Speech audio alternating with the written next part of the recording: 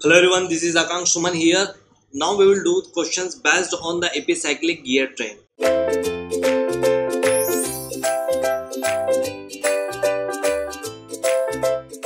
In the question, it is given that epicyclic gear train, the number of teeth on wheel A, B and C are 48, 24 and 50 respectively. So I am just writing here what is given in the question, that is number of teeth on A, that is 48, and number of teeth on gear B, that is 24, and number of teeth on gear C, that is 50.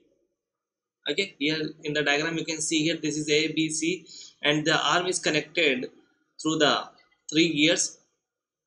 If the arm rotate at 400 rpm clockwise, find the speed of the C.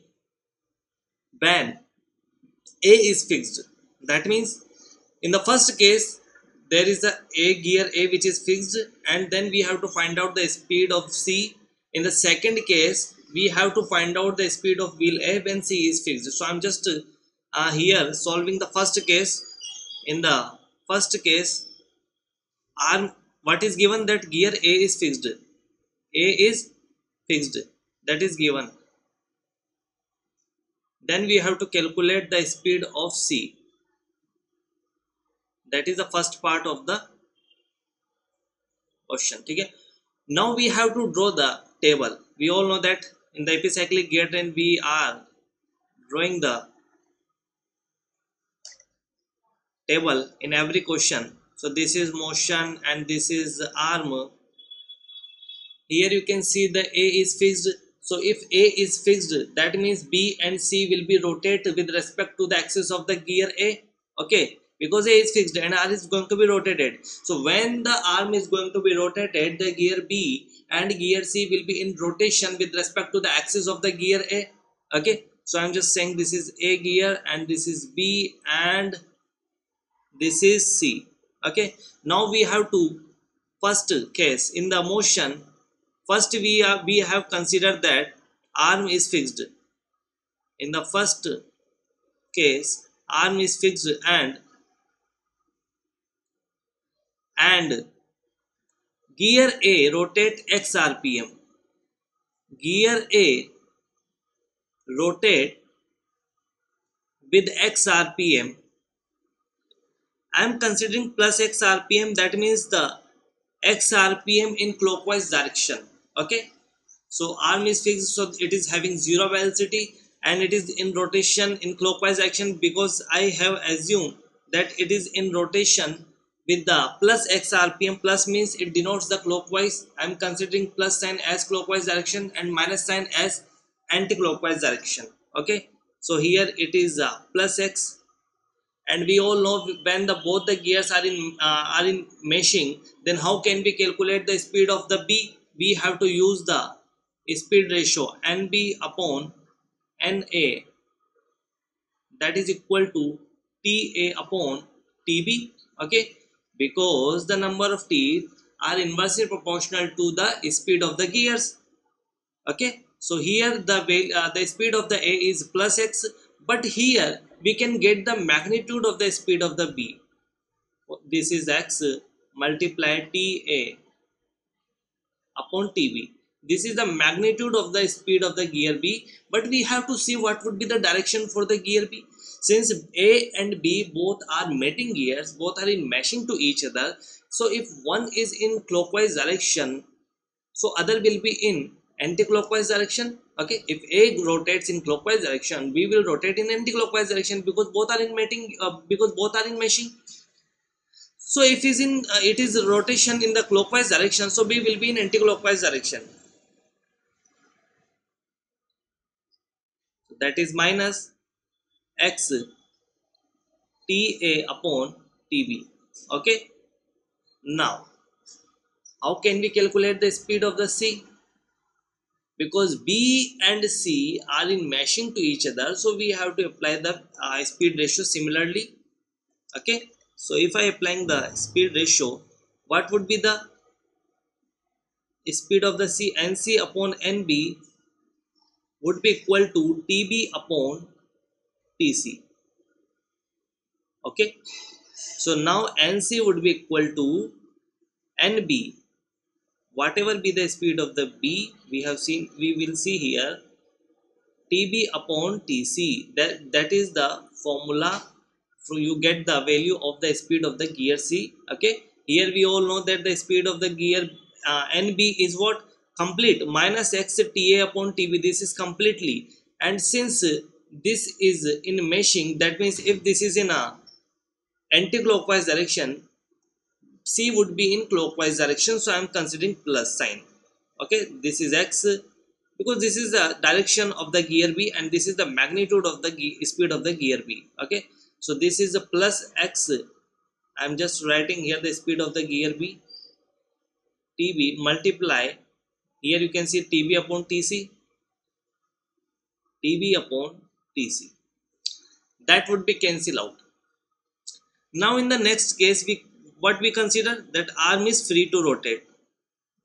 When the arm is free to rotate, we will consider total motion. So if arm is free, let arm rotate with the y rpm in clockwise direction. So it would be total motion would be x plus y, and that is y minus x ta upon tb, and it would be y plus x ta upon tc. Okay, so here you can see in the question it is given that y is equal to 400 rpm clockwise, and we have considered plus direction as clockwise. I am just writing here minus sign as anti-clockwise. Okay, so y is equal to 400 rpm and clockwise, so I am just taking it plus 400 rpm. Okay, and we have in the question, in the first part of the question, it is given that the gear A is fixed. So that means the speed of the A is 0, and speed of the A is 0 means x plus y is equal to 0. So as x plus y is equal to 0, you can get the value of x is equal to minus 400 rpm, minus 400 rpm. Now what we are going to calculate, this is speed of the C, we have to calculate, because in the question speed of the gears is asking. So that is y means 400 minus x means 400, this is x means minus 400. So multiply ta upon tc. What is the teeth on the gear? 48 upon teeth on the gear C, that is 50. So when you solve this using calculator, you'll get the value of that is 16. The NC value, the speed of the gear C would comes out to be 16 rpm, and as it comes out in the plus sign, that means it is rotate in the clockwise direction. It rotate in the clockwise direction. Okay, so plus sign means it denotes that the gear C is in rotation in the clockwise direction. Now we have to solve the second part of the question. In the second part of the question, what is given, we have to find out the speed of the wheel A when C is fixed. We need not to draw the table again. The table is sufficient. Okay, in the in a question, it is a same table should be used, because there is nothing changes in the in the diagram, because we have draw the table according to the diagram which is given in the question. So as there is no change in the diagram of the gear train, so there is no need to be change in the table of the gear train. The table would be same. What is going to be changed? In the second part, the gear C is fixed. So in the second part, what is given? Gear C is fixed, and we have to find out the speed of the gear A. We have to find out the speed of the gear A. Now see, if C is fixed, that means NC is equal to 0. Okay, and what is the total motion of the gear C? That is y plus x ta upon tc. So y plus x ta upon tc would be equal to 0. Y plus x ta upon tc would be equal to 0. And what is y?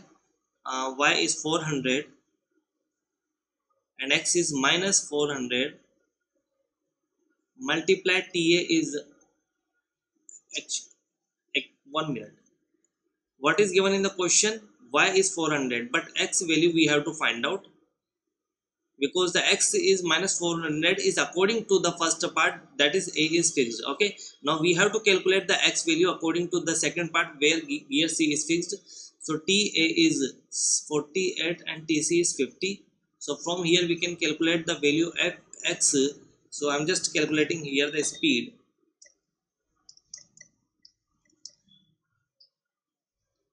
So it would comes out to be 416.67 rpm, and it is in minus sign would be there. Okay, so that means that is minus sign because it would be replaced on the other side. Okay, and you will get the minus 416.67 rpm x value. We need to find out the speed of the A, and what is the speed of the gear A? That is x plus y.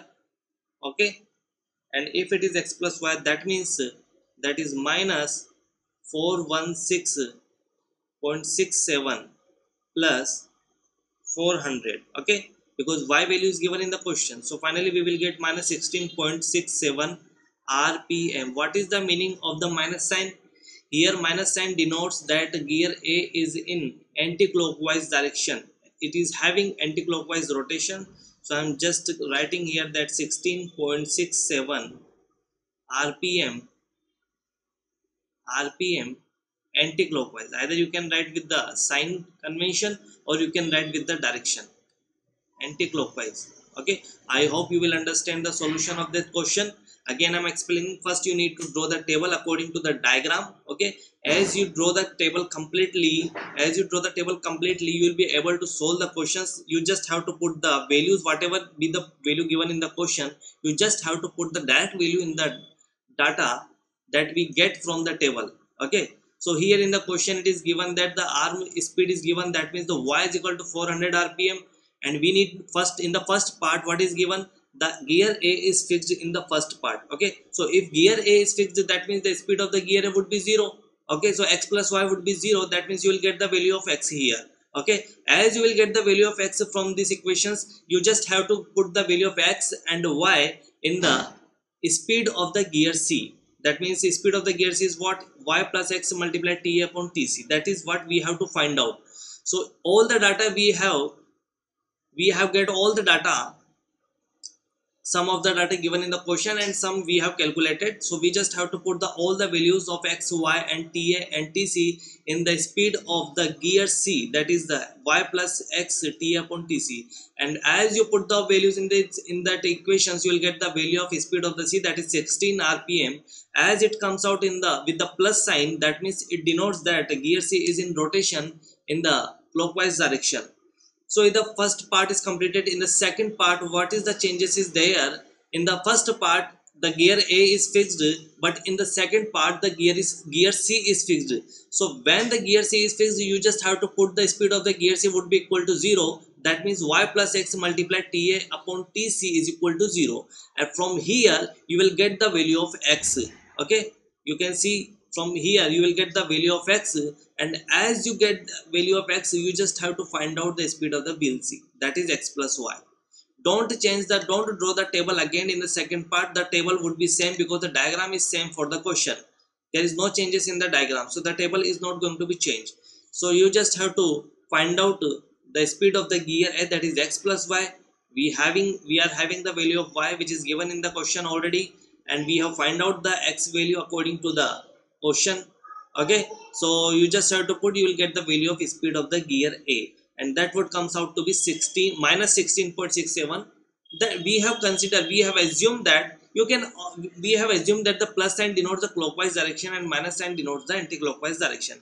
On your suitability, you can assume that minus sign represent the clockwise direction, plus sign represent the anti-clockwise. As you're taking the assumption in the starting, you just have to along with the assumption. Okay, you just have to be careful about the assumptions that you have assumed in the starting. So we have assumed in the starting that the plus sign denotes the clockwise, minus sign denotes the anti-clockwise. So on the basis of the assumption, so answer would be this. Okay, so I hope you will understand the solution of that question.